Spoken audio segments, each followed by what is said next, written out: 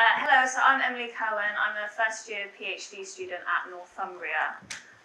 So my paper that I've written looks at non-real-time VR dance performances, such as examples being just Total Tans Theatre, Nightfall and Dust. And my paper compares VR dance works to traditional stage performances, considering aspects of meaning-making, communication and engagement.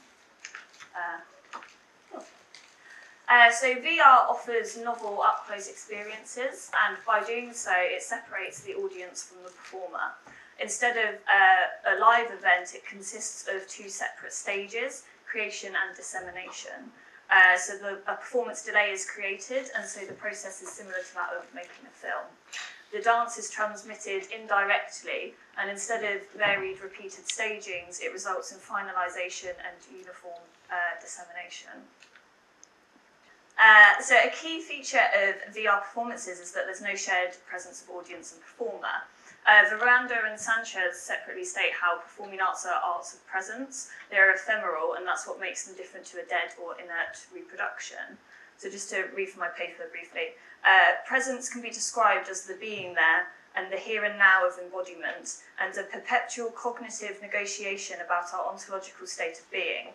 In technology-mediated performances, since the audience is not present at the dancer's performance, and the performers are not present at the audience's reception of that performance, the event, defined as a thing that happens or takes place, does not in fact happen or take place at any one given time or place. The performance is split between two different moments, recording and reception, and therefore it cannot be said to fully exist at either.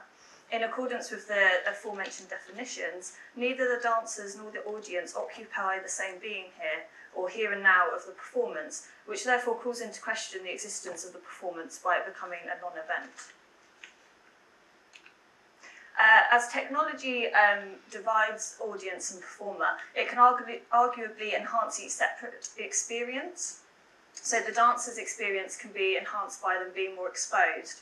Because the audience's focus is less directive, and they have the freedom to look around the space where they choose, that means that each dancer is permanently centre stage. The dancers can be more immersed in their own performance because rather than projecting to many, they perform to one centre point, the camera, which could narrow their focus and could internalise them into their own movements more. And because they perform to a 360-degree camera, which could be seen as an impartial, objective presence, especially when the camera is unmanned, they could become more involved in their own movements because they are, in theory, performing to no one. This last point presents an interesting dichotomy because they perform to no one, but they are also potentially performing to a lot of people. So whilst becoming internalised in their isolation, they are also exposing themselves through broadcasting. So that's sort of two opposing experiences in one. Likewise, the audience can be immersed in their separate experience because they are blinkered to their immediate surroundings by the VR headset. They become an unobserved observer, and they can feel closer to the performers and more immersed through the interaction with the technology, which can give them a more enhanced experience. So technology offering 300-degree visuals, interactions, audience autonomy, or personalised experiences can make the audience feel as though they're having a live and meaningful experience by giving the audience a feeling of presence and being there in the performance. However, because the audience engage with the technology's transmission of the performance, rather than with the performance directly, the features of the technology could become more engaging than the performance content. I'm just going to show a video. So this is Das Total Tans Theatre. It's just a trailer. Visual.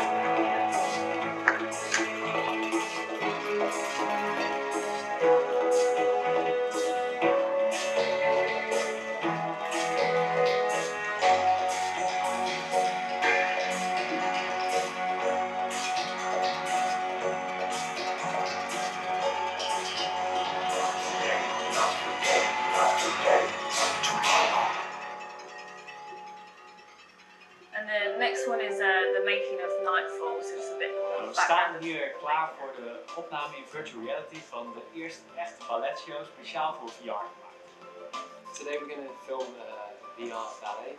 I guess the first of its kind, so that's pretty exciting. Peter, the choreographer, he had an idea of creating white act. It's actually choreographed for the camera. It's kind of like a mashup between the white acts of ballet as well, like. Ja, je moet je voorstellen dat je zo helemaal als kijker echt binnenin die balletwereld stapt. So the challenge was already to sort of make the planning that we felt like would build the world actually around the camera, as if the camera is the audience looking out from the point.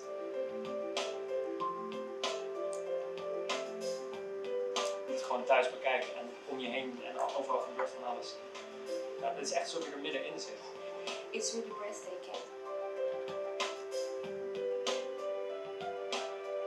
So I think the audience is going to experience something which is very, very beautiful, and hopefully the fact that they can look around and have some choice in what they look at will make it a unique experience.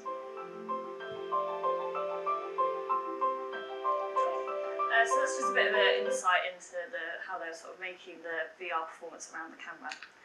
Just to reiterate, so the performance and audience have a separated presence, and they can be more immersed in their separate experiences, yet perhaps they might be further removed from a meaningful engagement with each other.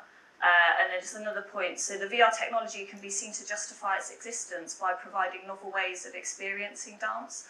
As it intervenes between and disconnects the audience and performer, it is also the connecting medium through which they communicate, and thereby could be seen as providing a solution to a problem it has created. So moving on to the next section, which is performer perception. Perception can be defined as a process by which an organism becomes aware of and interprets external stimuli, and is the act of collecting information from the outside world. A key quote for me is perception as the process of attributing meaning and significance to the immediate situation. The notion of perception is important for dancers because they navigate space and time in order to convey meaning and significance to an audience. So in VR performances, performer perception and control over the performance is removed to a distance. The performers suffer a sort of sensory impairment as there's no immediate feedback loop as there is in real-time communication, so they are blind to the effects of their communication. Elements of the performance remain unknown because the performance has happened in the past, so aspects of the mediation of the story is outside of their control. And so VR can be seen to intervene in the storytelling of the dancer. The audience being free to look wherever they are perhaps makes VR more effective as an experience rather than the communication of a narrative story. So VR as a medium may inadvertently prioritise the audience experience over the dance form, and this could be problematic for dancers as technology takes centre stage. And so with perception described as the process of attributing meaning and significance to the immediate situation, means that for audiences, they experience the VR headset and not the live presence of the dancers, and so social significance is replaced with technological significance. And for the dancers, they perceive technology in their performance and so derive meaning and significance from that experience, which points to an area of further study that might be of more interest for me. Dancers rely on trust and risk, which in live performance results in elements of surprise and suspense. With VR performance, the element of risk is removed because the performance happens within the repeatable realms of technology, which provides a sort of safety net to the dancers, and so there is perhaps less surprise and awe for the audience. The varying flaws of the live performance are perfected, and so the technology speaks louder than the art form. Just again from my paper.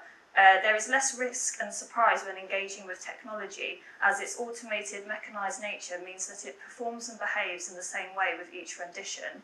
Meaning can be expressed through dance in a myriad of different ways, because each body is unique, and so every manifestation of a dance conveys meaning differently.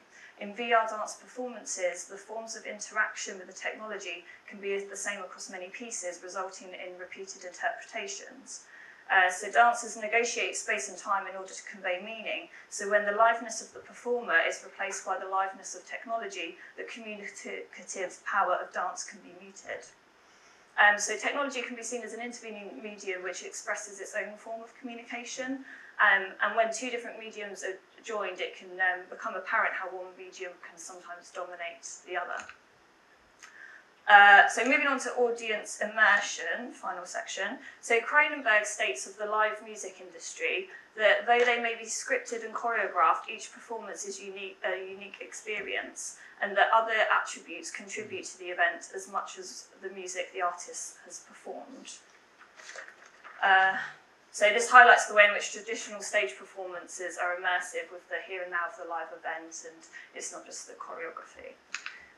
So the traditional stage offers a social aspect of atmosphere and a buzz in the event experience, and VR performance is immersive in that it constructs an immersive environment, so it's sensorially immersive and transportive. This idea of immersion can be said to rely on place and plausibility illusions, the suspension of disbelief, and an understanding of fiction. With both the stage and VR performances, can come breaks into and interruptions into the audience's immersion in the piece, such as distractions in their immediate surroundings, and also the technology with the physical headset and glitches and feeling of nausea.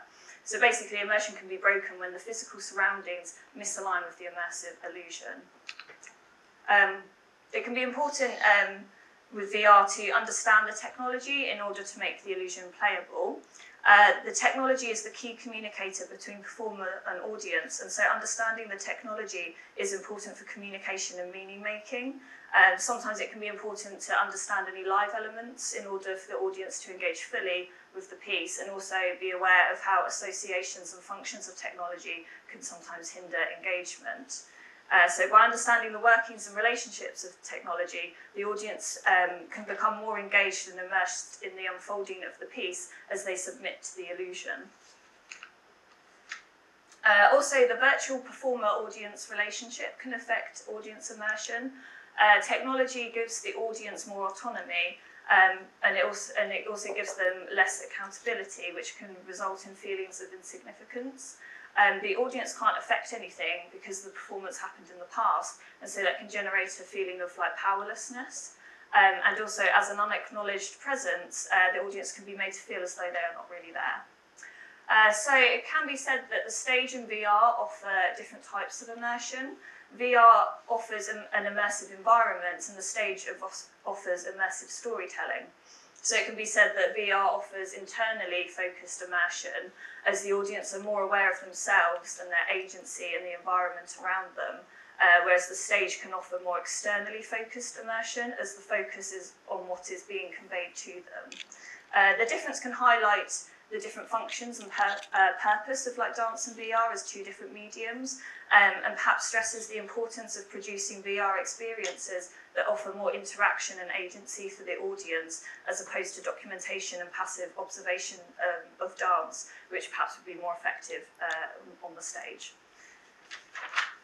So just to my conclusion, so my paper offers alternative perspectives in order to provoke further discussion on non-real-time VR dance performances.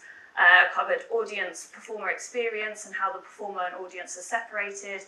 They don't have any shared presence, and the performance can be reduced to a non-event. Both performer and audience connect with the technology. The audience feels closer yet further removed as they engage with the technology more than the performer, and the performer performs to everyone and yet no one. With performer perception, the performer is removed from the performance. They have no presence and less control, and therefore the power of communication is removed and the dance is muted, and the technology then speaks louder than the dance form. And then my last section about audience immersion, how technology can both enhance and hinder immersion, and the stage and virtual reality offer different forms of immersion. So as two opposing mediums, dance and technology communicate in very different ways, which is why VR and dance is such a fascinating topic to research, and I welcome any thoughts and discussions, and thank you very much.